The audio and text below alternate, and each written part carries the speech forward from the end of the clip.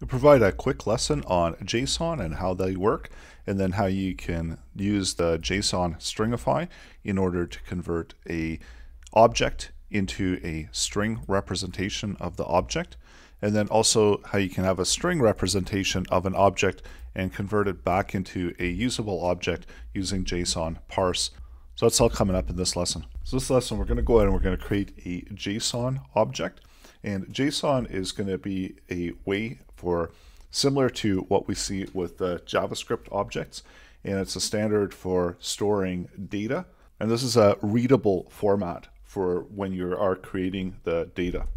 So if we had a list of people, we're going to include an array. The array is going to contain multiple objects. The objects are all going to be structured the same way. So within a JavaScript object, we can set the property name without using the quotes, but for the JSON you do need to have the double quotes. So these have to be structured with double quotes in order for it to be a valid JSON object. And then also let's set the last name.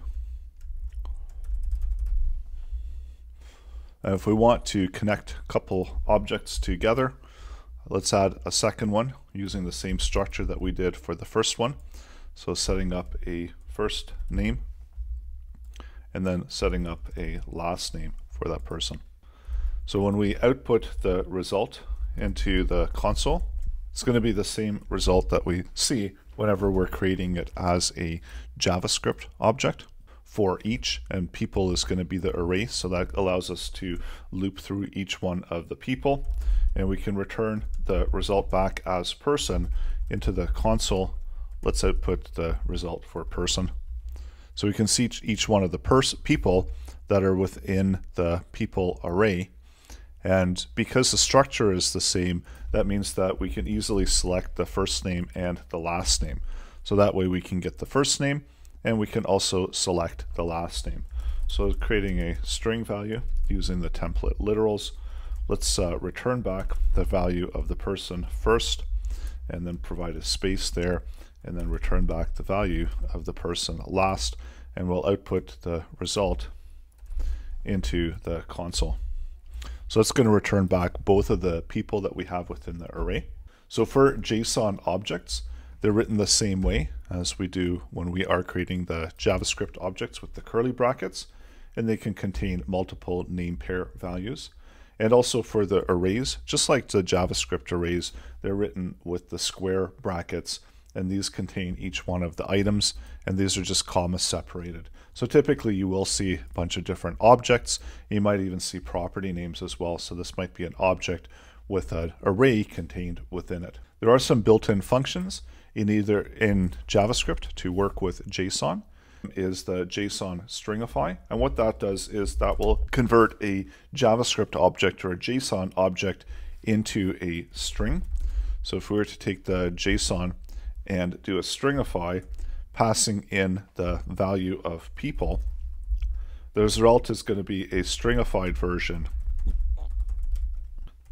The result is a stringified version, so that's going to be outputting it within a JSON format and outputting it within a stringified format.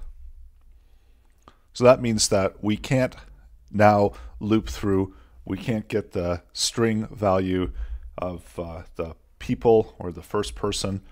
So this is just a static string. So none of this will be able to work where we can select the string and select the item with the first index. That's not going to return anything back. It's just going to use the string methods in order to return that content back. So we can also convert it back into an object using a JSON parse. And what that does is that expects a JSON formatted string that needs to be passed in, and then when you parse it, this is going to convert it back into a usable object format in JavaScript. So now it's back to that usable object format where then we can select the object using its array value, and then if we want to return back the first matching value there, we can then return back that name that's going to be the first object item when you need to structure it. And then also if you need to send a JSON value or a JavaScript object as a string, you can do that within this type of format where you're stringifying it. And if you're retrieving back a stringified version of a JSON object, you can use parse in order to turn it back into a usable object format.